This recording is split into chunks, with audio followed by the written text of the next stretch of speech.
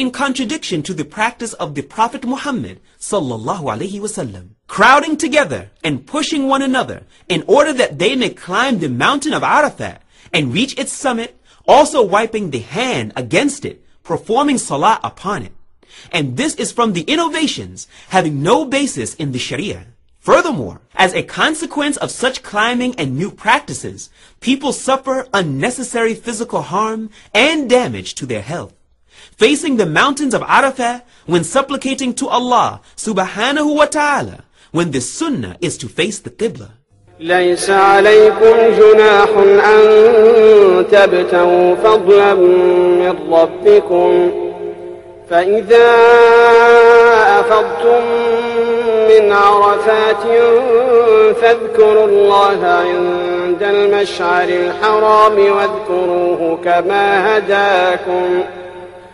واذكروه كما هداكم وإن كنتم من قبله لمن الضالين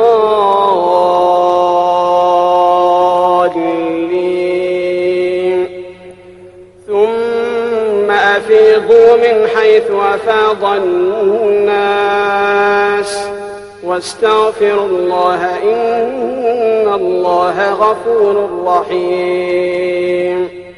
Al-Muzdalifah. When the sun has set on the 9th of Dhul Hijjah, the pilgrim travels with the blessings of Allah subhanahu wa ta'ala in the direction of Al-Mash'ar al-Haram, which is Al-Muzdalifah.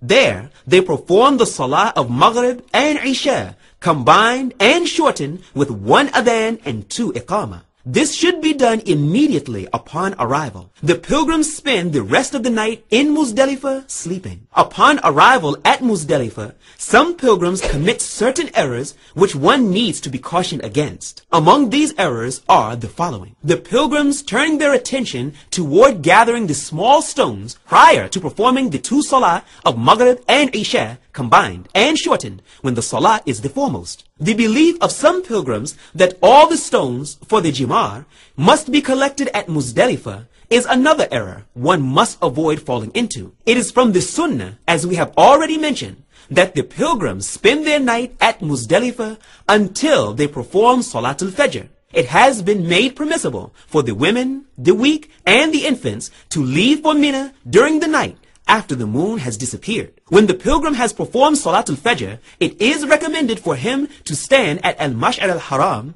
which is a mountain in Muzdalifah, or at any place within Muzdalifah to face the Qibla and to make dhikr of Allah subhanahu wa ta'ala in abundance together with the takbir and whichever supplications are easy for him. Next, the pilgrim proceeds to collect small stones for the ritual of Ar-Rami. He gathers 7 small stones, slightly bigger than chickpeas, for the stoning of Al-Jamratul Aqaba Al-Kubra, and the rest of the stones he collects at Mina. From there, the pilgrim continues his journey with the blessing of Allah subhanahu wa ta'ala before the sun rises towards Mina, constantly reciting the talbiyah in a state of humility and making dhikr of Allah subhanahu wa ta'ala in abundance. When the pilgrim arrives at Mina, he should hasten in going directly to Jamratul Aqaba Al-Kubra, which is the closest one to Mecca. Once at the Jamratul Aqaba Kubra, he stops saying the talbiyah and then throws Al-Jamratul Aqaba with 7 small stones in succession, saying Allahu Akbar with each stone that is thrown. Next, the pilgrim slaughters the sacrificed animal. It is due from him, and he eats of its meat and feeds the poor also. After that, he shaves or shortens the hair from his head, but to shave is better and more rewarding. As for the female pilgrim, they cut from their hair a length of 1 finger joint. To perform the rituals in the order mentioned is best. However, if one should change the order, then there is no harm in doing that. Takbirat, the 10th of Dhul Hijjah, the day of sacrifice. The Muslims from all over the world, and in particular the pilgrims gathered on the plain of Mina, the scene of the blessed day, Eid al-Adha, being happy and rejoicing over the favors that Allah subhanahu wa ta'ala has bestowed upon them. The people have slaughtered their sacrificed animals, seeking to draw nearer to Allah Azza wa Jal. The pilgrims will find the project of the Kingdom of Saudi Arabia for utilizing the meat for sacrificed animals and excellent assistance to them for the performing of their nusuk. Takbirat. It is observed during the stoning of Jamarat that some pilgrims commit certain errors. We will mention some of them. The belief of some pilgrims that they are throwing stones at the shaitan. So they throw with great fury and anger, accompanied by insults and cursing of the shaitan, when in reality, the throwing of stones at the Jamrah was not prescribed except as an establishment of the dhikr of Allah subhanahu wa ta'ala. Pelting the Jamrat with large stones, or even with shoes, or even pieces of wood, is an exceeding of the proper bounds and an exaggeration in the religion which the Prophet ﷺ forbade us from. Crowding, competing, and fighting amongst each other in order to pelt the Jamrat is a huge error. It is obligatory upon the pilgrim that he shows friendliness and gentleness to his fellow Muslims and to take care in throwing into the correct place, which is inside the basin, regardless as to whether the pillars are struck or not. Throwing the stones all together in a single stroke, in which case it would not be considered except as a single stone. The correct and legitimate way is to throw one stone after another and to recite Allahu Akbar with each stone. Once the pilgrim has pelted the Jamratul Aqaba and has shaved or shortened his hair, then the first releasing from the state of Ihram is complete for him. He can therefore wear his normal clothes again. Everything which was made forbidden for pilgrims due to the Ihram becomes allowed except for intimate contact with their spouses.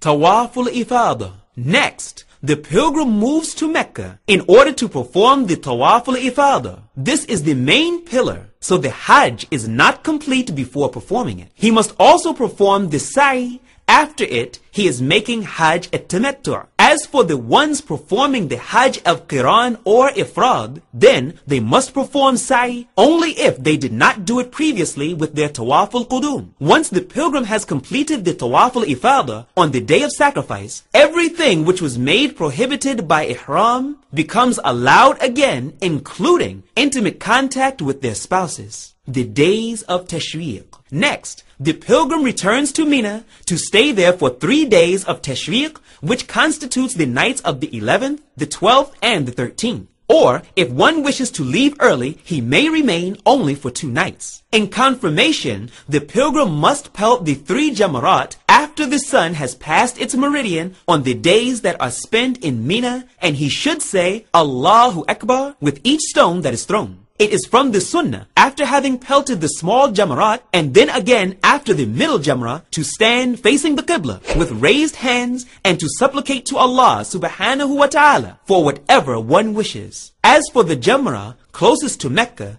which is Jamratul Aqaba, one does not stand nor supplicate after pelting it. For he who intends to stay only 2 days, he must pelt the 3 Jamarat on the 12th day. After the sun passes its meridian, then he must leave Mina before the sun sets. For if the sun sets and he has not begun his journey to leave, there he must remain and stay for the night of the 13th and pelt the Jamarat on the 13th day. The farewell Tawaf. The journey takes us back to the noble city of Mecca, one more time for the performance of the Tawaf around the ancient house, bringing the whole journey close to its completion.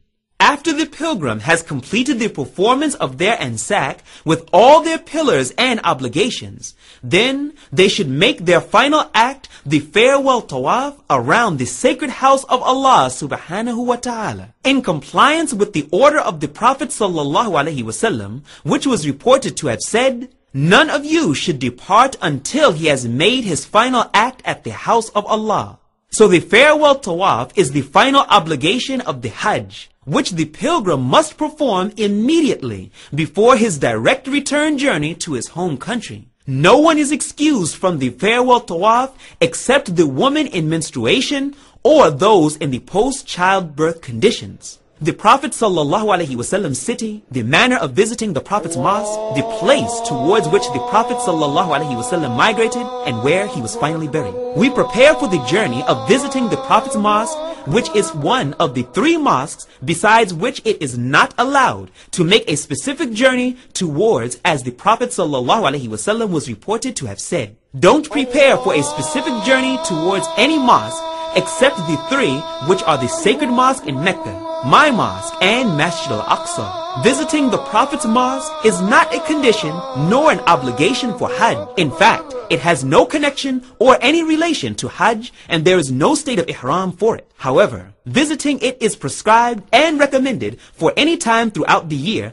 as Allah subhanahu wa ta'ala has made it possible and facilitated one's arrival at the land of the two holy sanctuaries. It would be highly recommended to travel to the city of the Prophet sallallahu alaihi wasallam to perform salah in the Prophet's mosque, in which a single salah is counted as being more superior than 1,000 salah performed in any mosque except the Masjid al-Haram in Mecca, in which one salah is superior to 100,000. Also, the person should give salutations to the Messenger of Allah sallallahu alaihi wasallam. Dear visitor, when you arrive at the Prophet's mosque, proceed with your right foot when entering and say, I seek refuge with Allah, the Supreme, and His noble face, and His everlasting authority from the accused devil. O Allah, open the doors of your mercy for me. This supplication is prescribed to be recited upon entering all mosques. After entering the mosque, hasten to perform the 2 rak'ah of salah known as Tahiyyatul Masjid. And how excellent it would be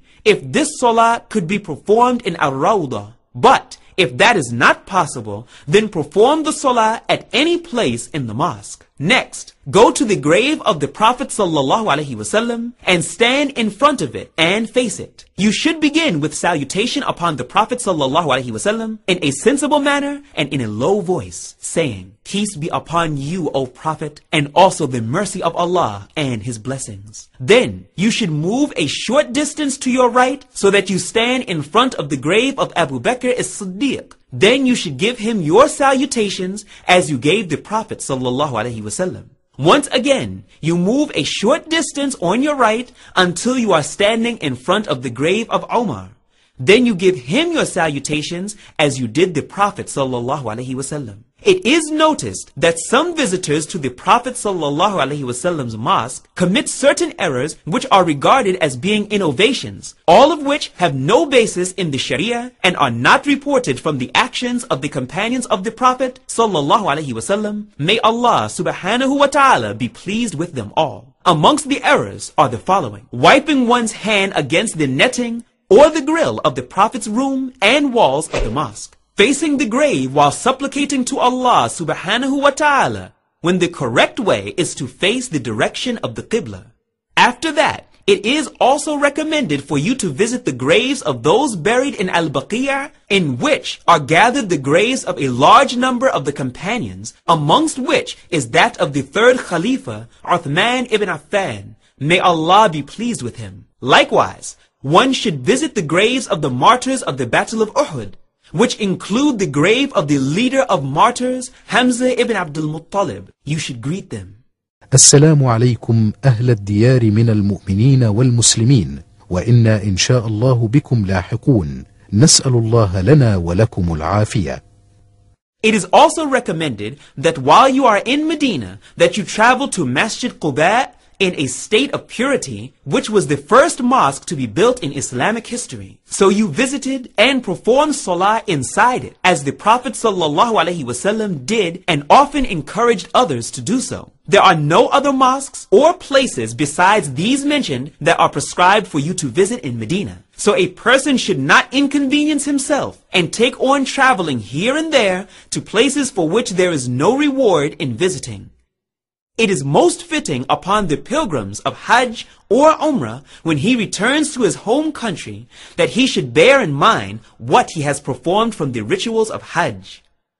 We ask Allah, the Most High, to grant everyone a Hajj free from sin, which He subhanahu wa ta'ala accepts and is pleased with, and that He accepts with all our efforts. May His peace and blessings be upon the Prophet Muhammad sallallahu alaihi wasallam, his family, and all of his companions.